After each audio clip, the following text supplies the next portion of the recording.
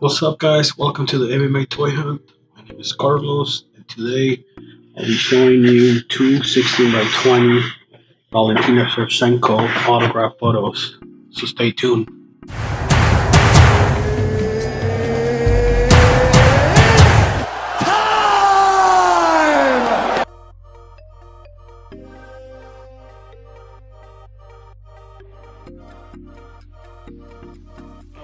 I just got these.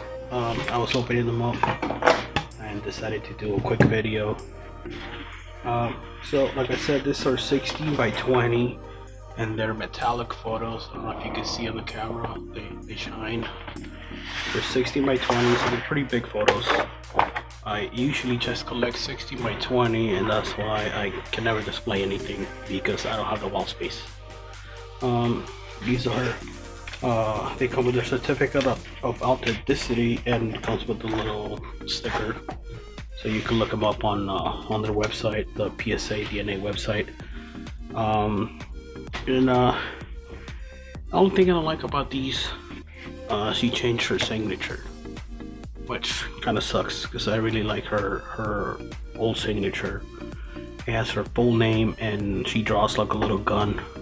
Her nickname is the Bullet, by the way. If you don't know who she is the 125 pound UFC women's champion.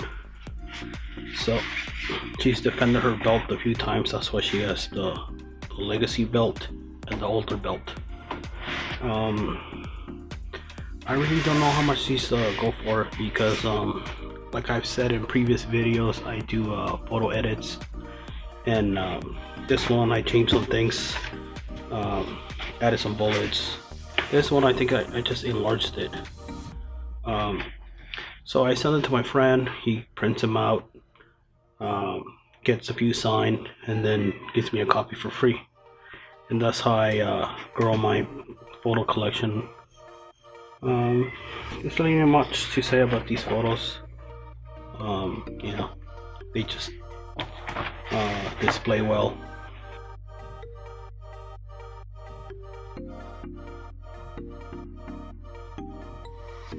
So anyways, guys, it was just a quick video of showing you what I got.